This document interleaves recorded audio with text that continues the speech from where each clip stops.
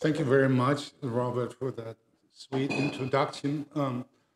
I need to also return the compliment and say that I learned a lot from Robert as well in his work on his marvelous dissertation on the different formations of the human body in Tai Chi and classical ballet practice. I highly recommend it, and I'm glad to hear that it will soon appear as a book. Before I begin, I wanted to mention, as you see, I've changed the title just a little bit, somewhat disturbing the alliteration, but making it a little bit more precise. And I also wanted to mention that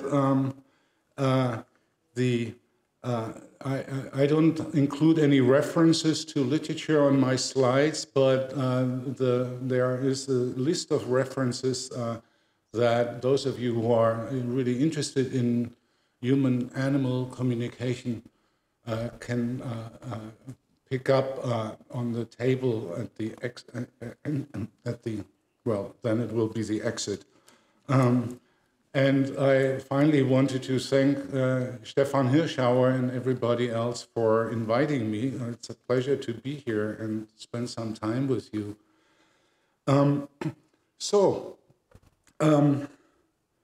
Let me show you what I want to talk about. So what I want to do today is tell you a conversion story. I have recently converted from being a rigid critic of pets and pet ownership, especially the US-American version, to being a passionate lover of cats, one in particular, an old man smitten by a kitten.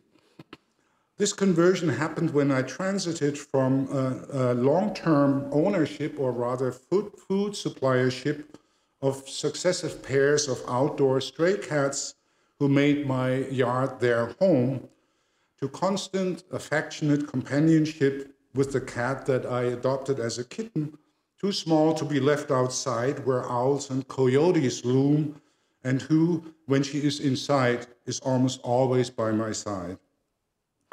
The following is my first attempt to rationalize this completely banal pet story and pretend that it is a science experiment, a serious attempt to explain how intersubjectivity is possible between two such unlike bodies and minds.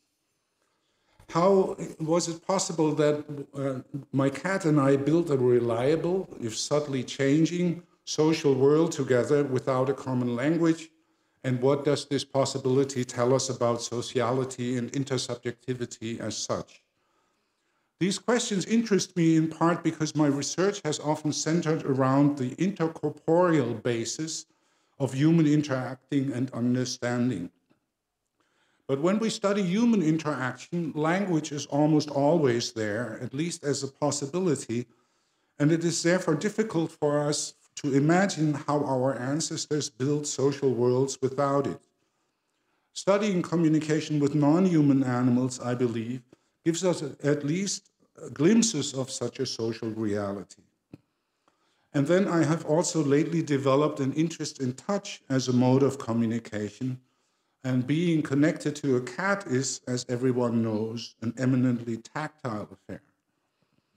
Actually, I believe that my case of falling for a cat is just an example of a larger trend. Cats seem to be becoming wildly popular these days as models for a peaceful, hedonistic, and affectionate social life.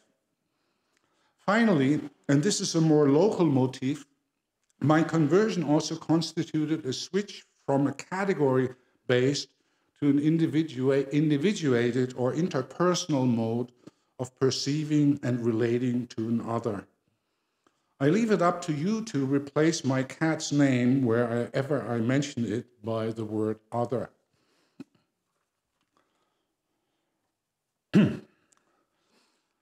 I used to treat my outdoor cats as just that, cats.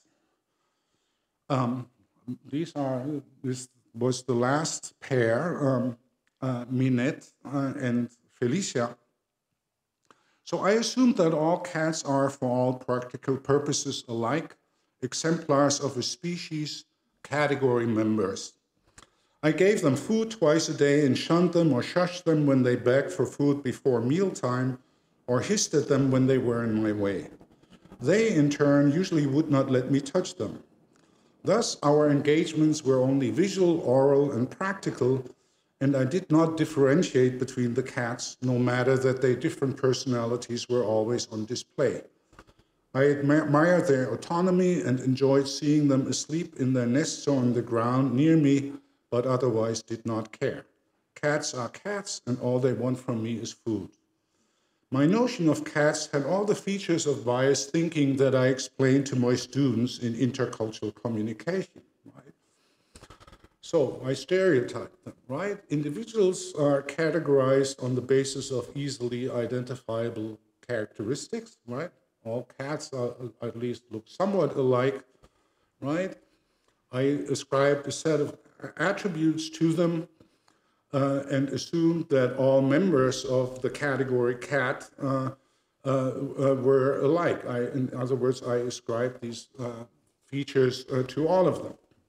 So I assumed that all members of the category cat are similar to each other and different from other categories of animals. And so then, in the manner of stereotypical thinking, right, I attributed this set of attributes to each individual member, and if ever I met a cat that did not meet my expectations, I explained those as exceptions, right? In my intercultural class, I apply this not to cats, but to immigrants, right, to explain how we stereotype members of other ethnic or cultural groups. But then Miss Lonesome appeared, right? Minette, the least interesting of my outdoor cats, disappeared one day, and I had resolved that whenever that would happen, I would adopt a little cat, finally having the pleasure of having a kitten.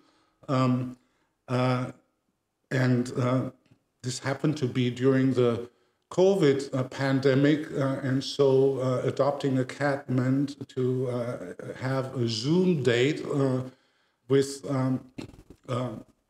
people and cats in a shelter, and no new stray cats having appeared, I then, made this attempt to adopt a kitten. But the first Zoom meeting was with two siblings, very cute cats, but I had to compete with 7 or 8 families, whereas Miss Lonesome, as she was called then, was alone, and there were no other takers because she had ringworm, an infectious but highly treatable skin disease for which kittens in many other shelters get killed.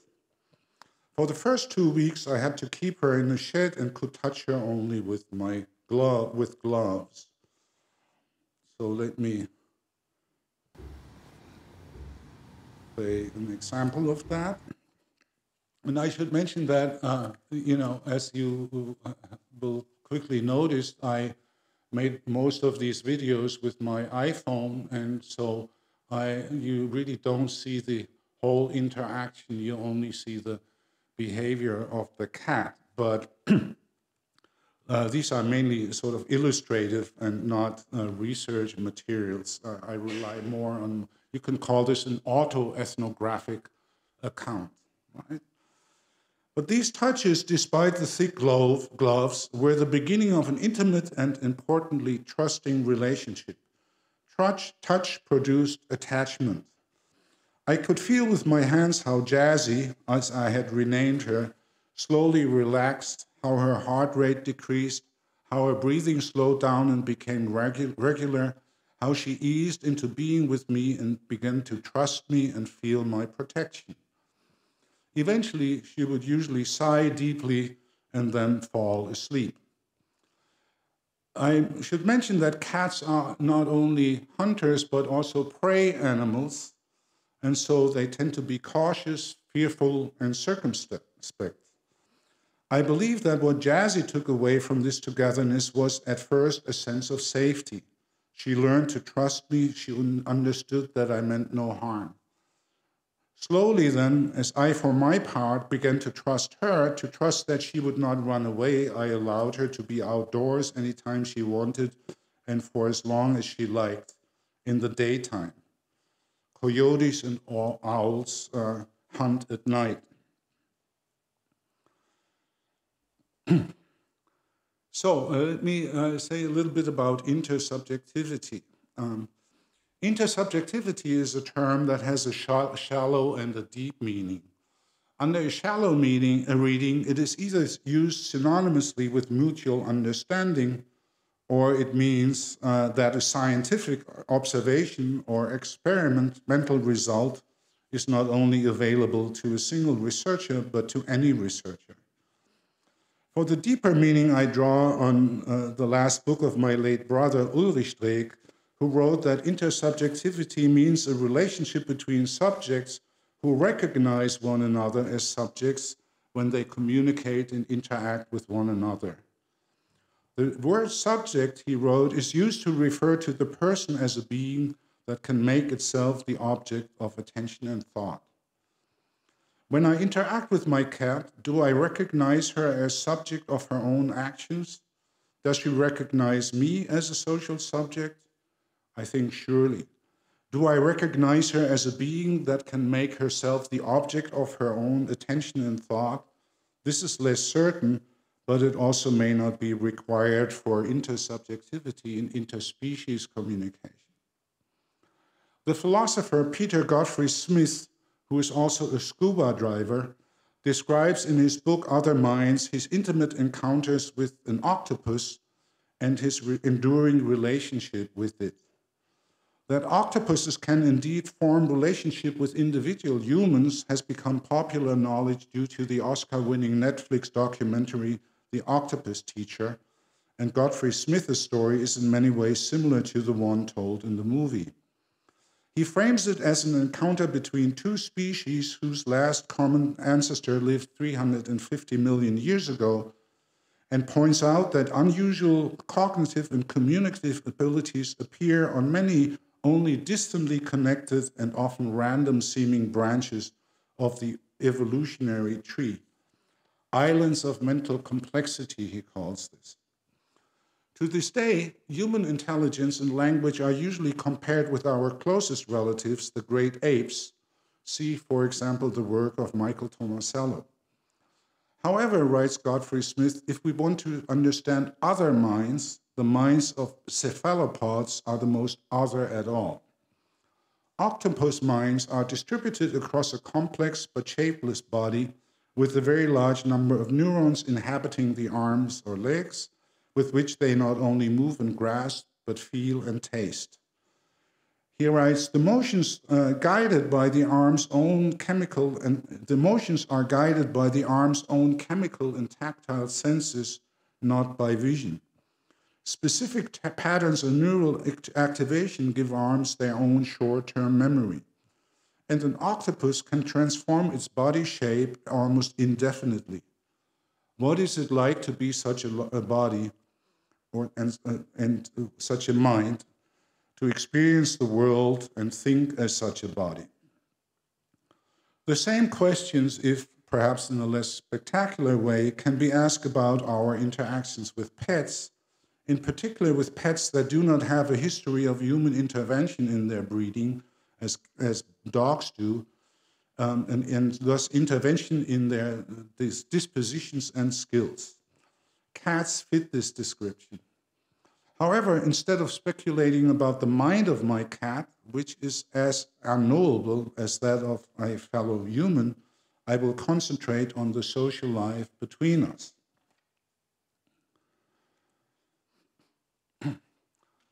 Little kittens in good shelters are handled every day. Petting and holding them eases their way into forming relationships with humans. I assume that Jazzy had been handled very well because she showed little fear of humans when they approach her cautiously.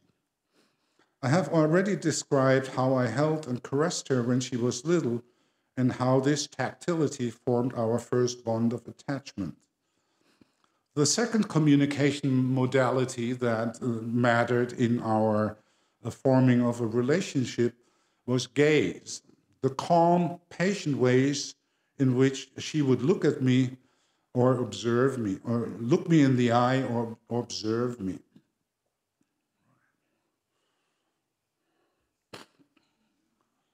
I cannot overstate the power that this look had on me. It was key to my conversion. Undoubtedly, here was a little soul speaking to me, an extraterrestrial telling me, I trust you and I hitch myself to you. Nature was speaking to me in an entirely new way. It said you or thou. In other words, just like in human communication, gaze, the gaze of a cat is a form of address. It establishes the other as a single subject, and thus it establishes a connection between two subjects. The third modality, very similar in its effects as gaze, was proximity, the fact that Jazzy very soon began to follow me around. She would sit observing me doing things in the kitchen, explore the objects on my desk and bookshelves, and then make her nest on or in my armchair from where I could watch her amusing sleeping positions. There's a website by a literary critic that is entitled Beauty is a Sleeping Cat. This is a sentiment that I fully share. Always to this day, Jazzy will follow me into the bathroom and vigorously clean herself on the bathroom mat by my feet. Often, she, who is now three years old, comes into my study and quietly settles behind my desk chair. This phenomenon that Jazzy seeks out my company, as common as it may be among house cats, continues to puzzle me. It is a version of the problem of other minds. Why me? What am I to her? What does she see in me? To me, it meant that this newly arrived animal, not I, proposed that we would relate to one another in a unique and committed manner, that our relationship would be different from any other relationship she or I have. She singled me out. She came on my lap, stayed close to me, slept on my bed. In these ways, then, I switched from relating to cats as category members to relating to one cat as a person. It was because she decategorized me, related to me as a distinct, specific social subject, a person. Barbara Smuts, a psychologist who gained the trust of a troop of baboons and became a peripheral member of their troop, describes the personality-changing impact of this decategorization. She writes, before living among baboons, if I were walking in the woods and came across a squirrel, I would enjoy its presence, but I would experience it as a member of a class, squirrel. Now I experience every squirrel I encounter as a small, fuzzy-tailed, person-like creature. Even though I usually don't know this squirrel from another, I know that if I tried, I would, and that once I did, the squirrel would reveal itself as an utterly unique being, different in temperament and behavior from every other squirrel in the world. In addition, I am aware that if this squirrel had a chance to get to know me, he or she might relate to me differently than to any other person in the world. My awareness of the individuality of all beings and of the capacity of at least some beings to respond to the individuality in me transforms the world into a universe replete with opportunities to develop personal relationships of all kinds. Such relationships can be ephemeral, like those developed with the birds in whose territory we might picnic, or lifelong, like those established with cats, dogs, and human friends. I have no time here, but must at least mention the British musician and amateur ethologist Len Howard, who devoted her life to wild birds and shared her home with them. Her book, Birds as Individuals, published to great success in 1952, but for a long time since forgotten, has recently influenced many people in the animals are persons camp. Most important for the building of any interspecies social world are interaction routines that evolve between the parties. This has been marvelously demonstrated by the symbolic interactionist sociologists Janet and Stephen Alger in their study of a cat shelter called Cat Culture. They describe both routines that emerge among individual cats and between individual humans and cats, and they offer much evidence that individual cats can even play distinct roles in the sociological sense, such as overseer within such a complex organization as a shelter. They write, cat culture at the shelter is a web of socially transmitted behaviors which make up the solutions that this group of animals has developed for solving its everyday problems. The culture at this shelter promotes friendship, affection, and social cohesion, and the opposing forces of aggression, dominance, and territory are of little significance. The Dutch philosopher and writer Eva Meyer, whose work has also been translated into German, has also written a quasi-fictional autobiography of Len Howard entitled Bird Cottage. And Eva Meyer argues in her book Animal Languages that Wittgenstein's concept of language games is appropriate for thinking about communication with animals, as it does not give a fixed definition and is therefore suitable for studying a variety of linguistic actions. Language games, she writes, extend beyond words alone to gestures, posture, movement, and sound. Wittgenstein's emphasis on the relationship between usage and meaning provides a new angle from which to study language with and of animals, in which skepticism about other animals' thinking no longer plays a role. We do not need to know what is inside their heads to determine whether or not they speak. Several methodologies, such as the ethnography of communication and Bateson-inspired context analysis, have transformed Wittgenstein's vision of language games into empirical research programs. The most important and influential of these approaches is conversation analysis. Conversation analysis has established action sequences, temporarily ordered social actions performed by alternating participants as the basic units of social interaction. Actions in sequences are not only temporally, but also pragmatically or functionally ordered. And initiating action makes some responsive action conditionally relevant. I made it a policy from the beginning to reward Jazzy whenever she initiated an interaction sequence by producing the conditionally relevant next.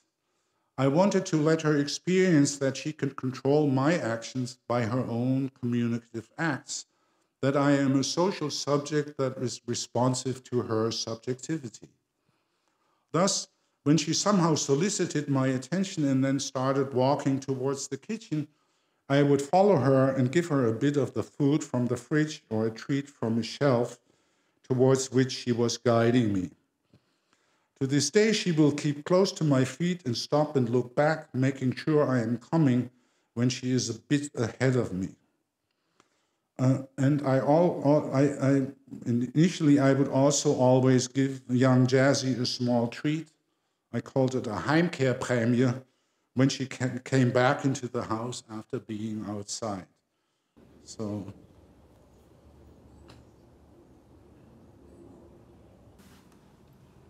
here she is guiding me.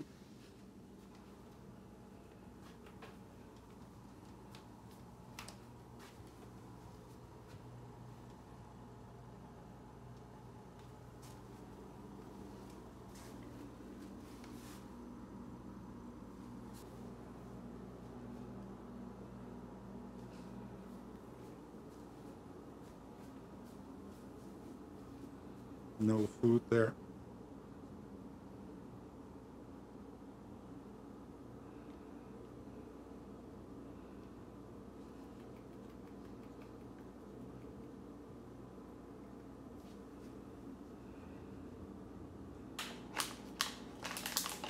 So I have to edit this a little bit, obviously, right? Okay. Fine. Here are the two.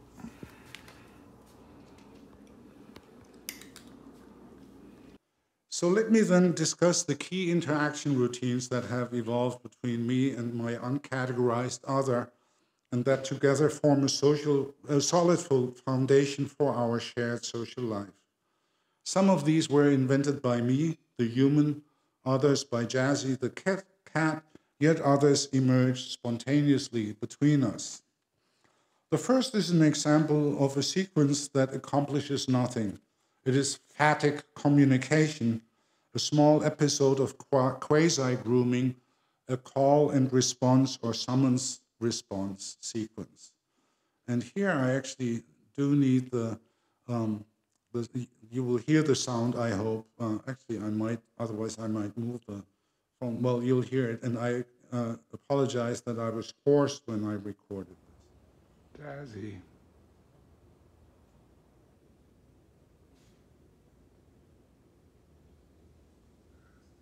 You hear it? Jazzy. Jazzy.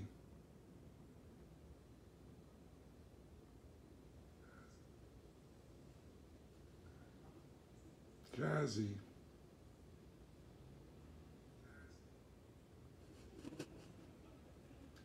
Jazzy.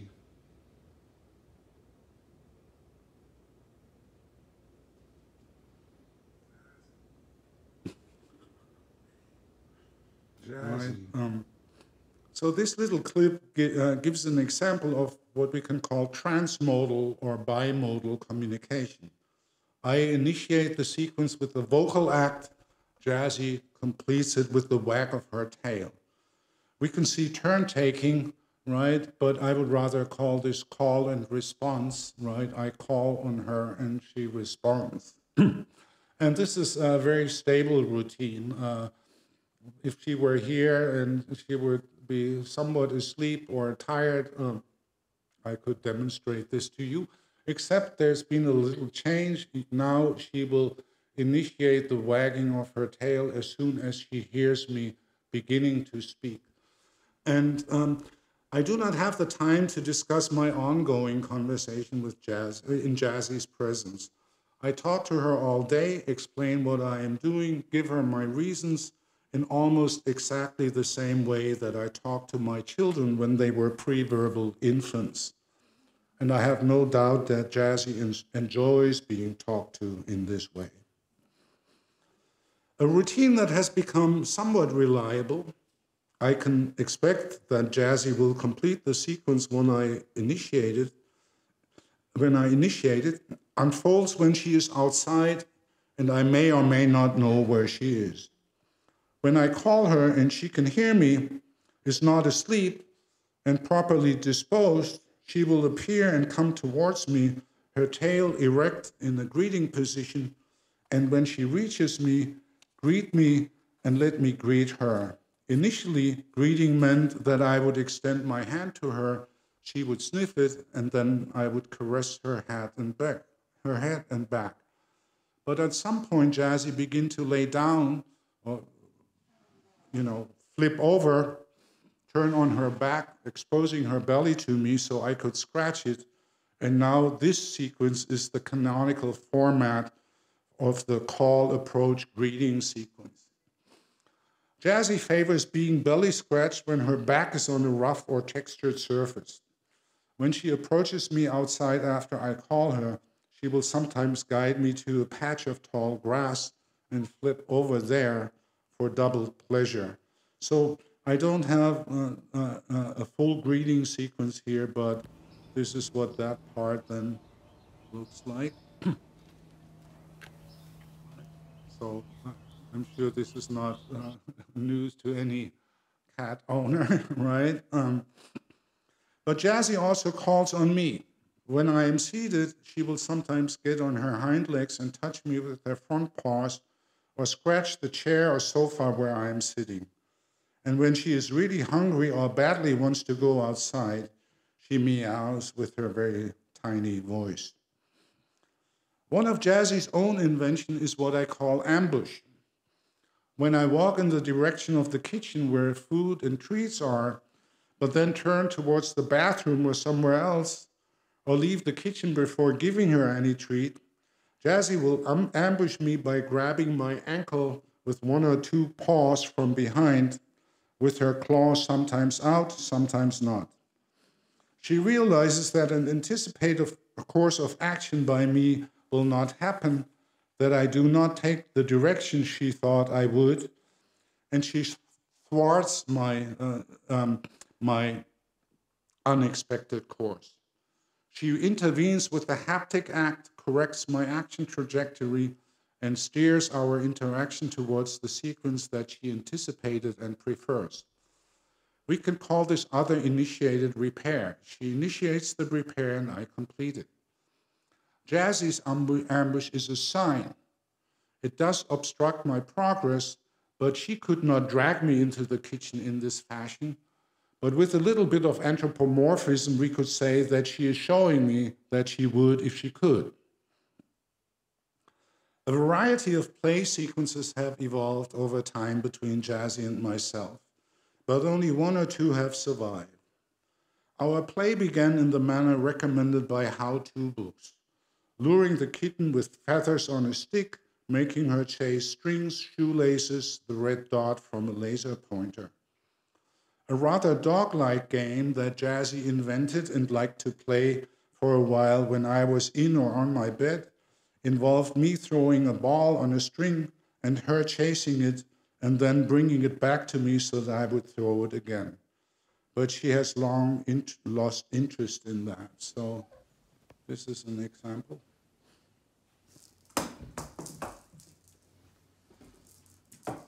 And she would only do that with this particular toy, maybe because of its affordances. Right, and then I would have to throw it again. And I suppose this is called, dog owners will call this apporter, right? Incidentally, this is an example of slow change in our interaction routines, something else I find noteworthy. Interaction routines are not fixed, or our interaction routines are not fixed. They change of their own accord or in response to changing social environments. Again, I do not have the time to address this additional level of complexity, what you may call the biographical dimension, especially not the rapid evolution and change of routines when my old outdoor cat Felicia, who recently left us to die alone, decided to move into the house for her retirement. One game that has survived is entirely Jazzy's invention, and it was built on top of another solitary kind of play, namely the play of making objects disappear under a door and then move to the other side to find it and push it back, etc. All right.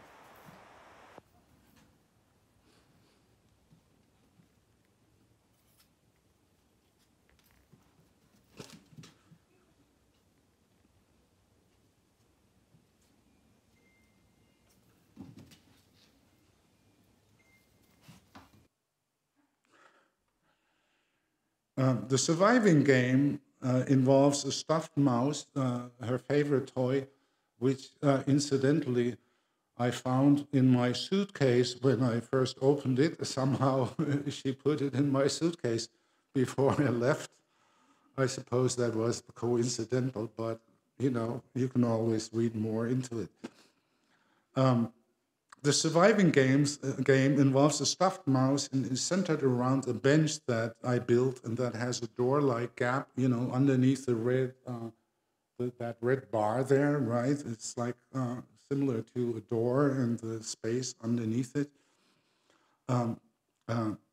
Right, so Jazzy initiates this game almost every evening by lying by the bench, the mouse nearby, and looking at me expectantly.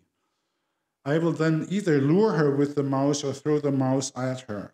When the mouse is on her side, Jazzy flips over the beam so she's on the other side, making it more difficult to reach the mouse. She creates a task or a problem for herself. Whenever the mouse is out of her reach, it is my turn to throw it at her or to instigate her by making it appear and disappear, in which case she usually lunges for it, catches it, and then chews on it with abandon and refusing to release it into my grasp.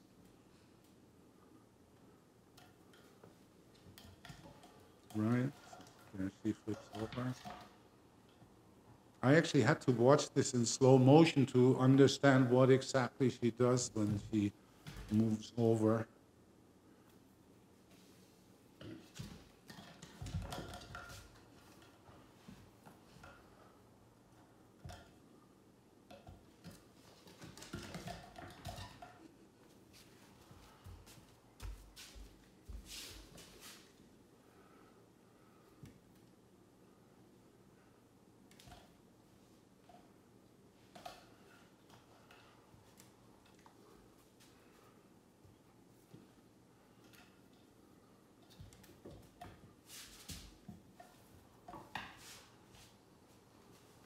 So usually this goes on for like 10 minutes or so, usually depending on my disposition, right?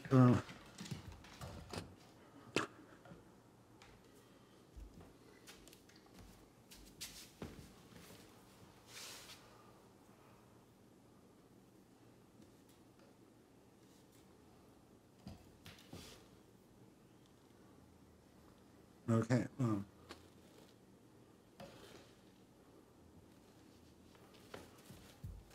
Okay. Michel de Montaigne asked himself, when I play with my cat, how do I know that she is not passing time with me rather than I with her? Well, I know that it is indeed my cat who passes her time with me, or who needs me and uses me to make her own play possible. An extended sequence which I started early on is our dinner routine. When I first got Jazzy, she would get on the table where I was eating dinner and try to get to my food. I would have to put her back down, but she would usually try again, becoming a nuisance. I eventually decided to get a treat, a little stick that you can break into pieces and which comes in an envelope. I would open the envelope and take out a third of the stick and hold it above the chair next to me. Jazzy would then jump on the chair, reach up for the stick, throw it down to the ground, and jump after it and eat it or play with it for a while before she ate it. Then she comes back onto the chair for more until the stick is eaten. After the third piece, Jazzy is usually content to leave my food alone and goes away or settles somewhere on the large table, leaving my food alone. We have kept up this routine, and when we are in the kitchen, I put food on my plate or reach up for a stick, Jazzy will run into the living room and take her place on the chair next to me, awaiting my arrival. I think these are good examples of interaction routines, or this is a good example of an interaction routine that have become sedimented or entrenched because they solve problems of social coordination. One of the most elaborate routines, entirely Jazzy's invention, is how she wakes me, usually between 5:45 and 6:15. First, she will loudly scratch on an iPad sleeve on the floor next to my bed, which she is allowed to. If I show no reaction, she will next jump over the bed with the forceful interim stomp on my body. If I still do not react, she will repeat this, and every so often she remains standing on my ribcage or thigh. If I still don't react, she will eventually settle down on the bed until I demonstrably wake up, at which point she immediately jumps from the bed. Always, the slightest motion on my part is taken by her as the beginning of my lever, which completes the wake-up sequence. Conversation analysis is a synchronous enterprise which take sequence formats as established, known in common cultural givens, possessions of a society or perhaps humankind. In my interactions with my cat, however, I experience how such sequences come into being, emerging over time across interaction episodes and eventually becoming sedimented as routines, as social institutions. Barbara Smuts writes about her life with her dog. Safi and I have created many rituals involving synchronous and complementary movements which develop spontaneously in the intersubjective space we inhabit together. They are part of our shared culture, of a way of being together unique to the two of us. This shared culture emerges from our deep bond, and its expression continuously deepens our relationship still further. Every vocalization by her or me that the other understands, every subtle movement that the other tunes into, every ritual we enact together simultaneously reveals a mutual past and an ongoing commitment to a common future in which the circle of shared experience and fellow feeling grows even larger. So I come to my last part before my conclusion about companionship and mutual touch. The stations where I conduct my daily activities are pretty much settled. Desk, dinner table, sofa, bed, easy chair, kitchen, toilet, and various chairs outside. Thus, it is usually Other, or Jazzy, who follows me to one of these stations, not the other way around, except for the guiding interaction I showed you. In the morning, after she has eaten and is ready to go to sleep, and before I settle somewhere, Jazzy will sit on her behind or her legs somewhere where she can observe me until I settle down, at which point she will join me, preparing the place where she will clean herself and then go to sleep. In line with what you can often see in cartoons, Jazzy to this day likes to lay down on the very paper in front of me that I'm writing or reading, disrupting my work for a while. But it does not feel like a disruption, but rather as an attempt to join in my activity, or perhaps simply to be as close to me as she can. When she was little, Jazzy often crawled onto my lap and cleaned herself and fell asleep there, usually when I was sitting in my armchair or lying on the sofa or bed reading. Eventually, she stopped doing this, but a year or two later, she began to return for occasional visits, for example, after I returned from a trip. In this, she much resembles a human child that eventually leaves her parents' lap when she grows older in order to occasionally return for a bit of regressive cuddling. Either in my lap or far more commonly next to my legs on the sofa or bed, Jazzy knows she will be caressed, stroked, petted, tickled. So this is an example of not of tickling or petting, but of her return when I came back from a trip to Mexico.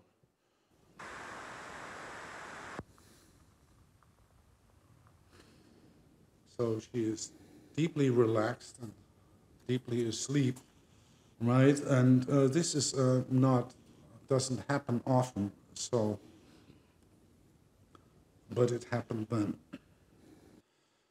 I try to touch Jazzy tactfully, attuned to her responses, not overpowering her. For example, I know that Jazzy likes to have her head and cheeks caressed mainly when she is sleepy.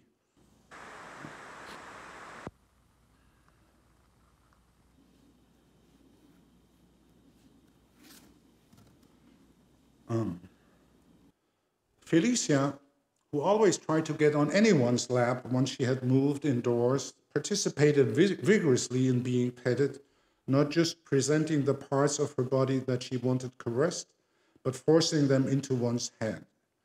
Head bumps like hers are common among cats. However, Jazzy never does them.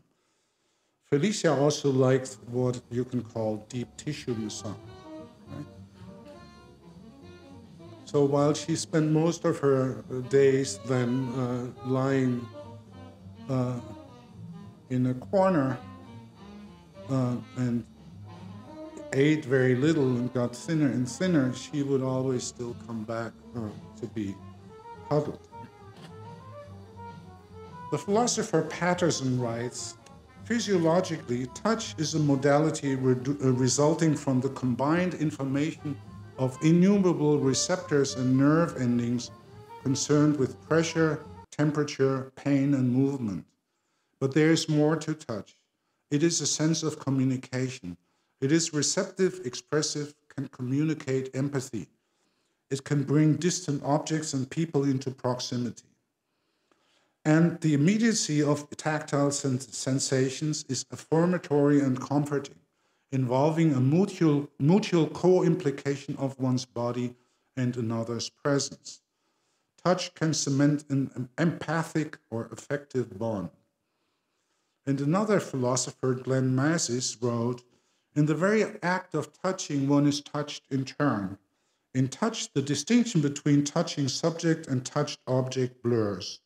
There is a permeability of boundaries and an opening up of interpenetration of communion.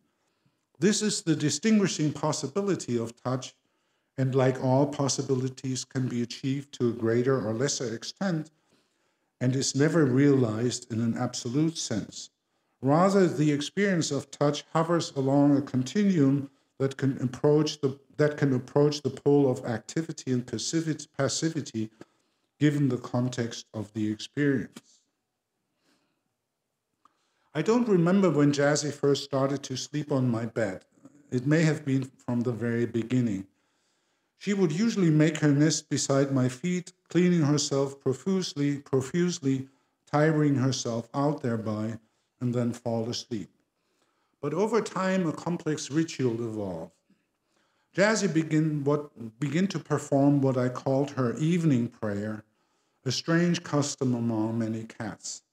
She rhythmically stomps her front paws, standing up, then seated, and is clearly in an altered state. Her eyes are often glazed over. She is not attentive to anything unless there is a loud noise, and often she purrs, something she otherwise does not do. In Texas, this is called making tacos. Usually she will stomp on her feet on what I call her prayer mat, a piece of clothing or paper, her favorite being the New Yorker, and very rarely my belly or chest. So I forgot to mention that I call this prayer, right? Jazzy is not a religious fanatic. She often misses out on her evening prayer or prays in the morning or in the afternoon. Right, so cat owners, cat parents know this, right? I find it quite mysterious, and I think nobody has really found an explanation for this yet. Some people say this is derived from little cats, sort of pushing against her mother's breasts. Right, so this is a daytime prayer, right? So these are not programs that run their course, but to an extent situated choices and engagements engendering variable affective states.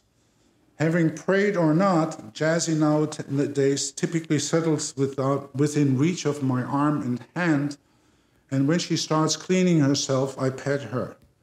Eventually, she will begin to lick my palm and fingers at the same pace and with the same rhythm as she licks herself, sometimes switching back and forth between her body surface and mine. I cannot tell whether she perceives the nearness of my hand as a request or an opportunity, but sometimes when I withdraw my hand, she will grab it and pull it back.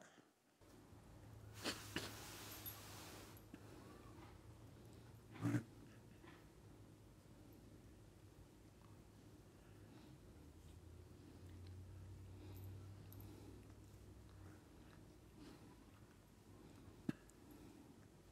Okay. And here another example in a different place. Right.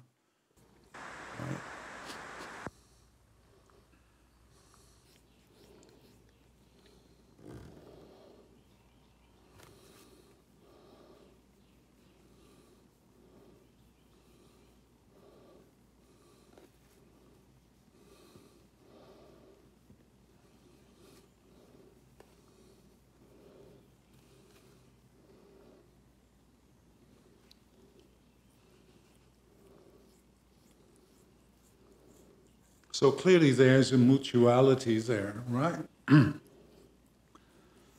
Our allo-grooming, as ethologists call this, illustrates the dual dimensions of touch.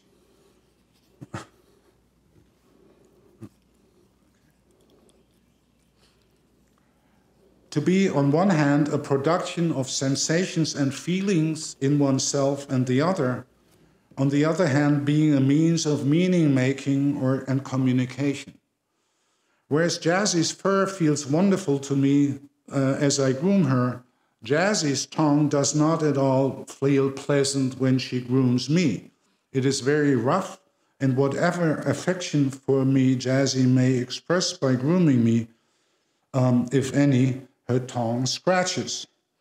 I sustain the discomfort because it is cancelled out by the emotional meaning that I take from this, that her grooming me is a sign of attachment and a way of living and renewing it. Actually, I have one more short part. We-ness. Phenomenologists and sociologists have proposed that humans in interaction sometimes achieve a state of we-ness, a state in which the participants' subjectivities merge with one another and the boundary between self and other becomes suspended or submerged. Goffman has called this unit of interactional participation, for example, a couple telling a story together or a family navigating a sidewalk as a single vehicular unit, a with. Heidegger wrote about a primordial state of Miteinander, a parallel and joined orientation to the world. Note then that this kind of we-ness is not achieved by, or is not the same we-ness as, that of face-to-face interaction, mutual grooming, or conversation. Rather, it refers to two or more individuals united in their perspective upon the environment, the world.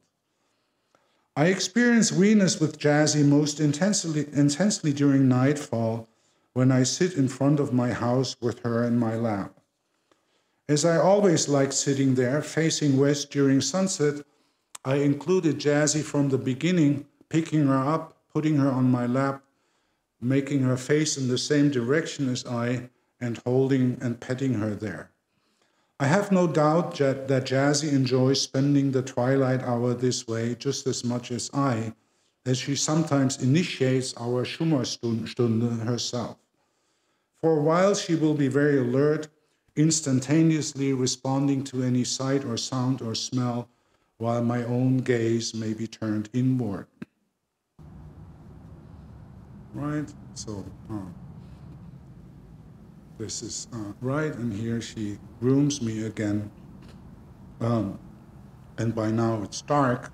Usually we get out there. Nightfall is very quick in Texas.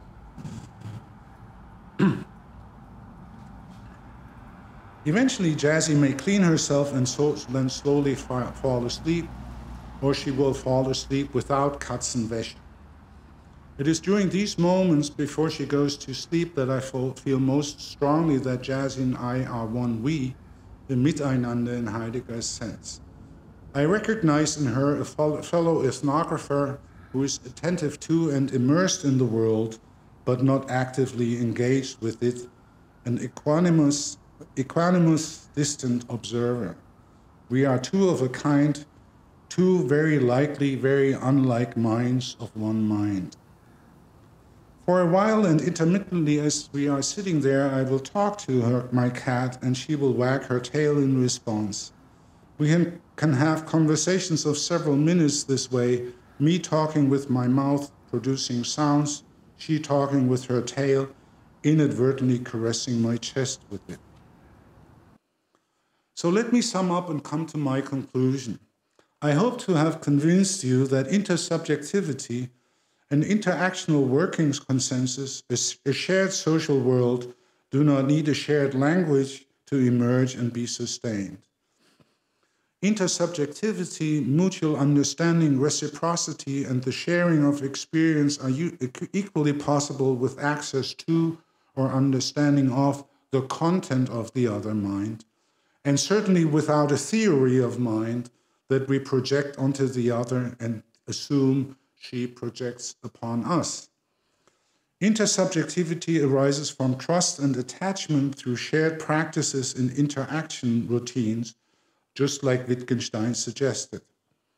To achieve this form of intersubjectivity, however, it is all important to decategorize the other, to not perceive her as a member of a category or species, but to recognize the other simply as a living subject, a person, a self. Decategorizing also means suspending any assumptions of what the other will do and what she will do will mean, unless these assumptions are grounded in routines that have emerged biographically in the life one has lived together. Donna Haraway has proposed, and I agree with this, that human-animal relationships represent the smallest unit of analysis that can be used to explore whether relationships in societies can teach us an ethics and politics committed to the flourishing of significant otherness. And Barbara Smuts writes, there is an inherent paradox in intersubjectivity because participation in the relationship cannot be coerced, but must, by definition, reflect independent agency by each animal. Yet at the same time, the relationship creates for each individual a new subjective reality, a shared language, culture, or experience that transcends without negating the individuality of the participants. Such intersubjectivity implies the presence in another of something resembling a human self. The presence, she goes on, we recognize in another when we meet in mutuality is something we feel more than something we know. In mutuality, we sense that inside this other body, there is someone home, someone so like ourselves in their essence that we can co-create a shared reality as equals through creative and caring intersubjectivity. The writer Colette has written that time spent with the cat is never wasted. It is not wasted, one might add, because it shows us that social life is and always was possible without language in the human sense. We will never know the inner lives of others, whatever species they are, and yet it is possible to live rewarding lives with them. Thank you.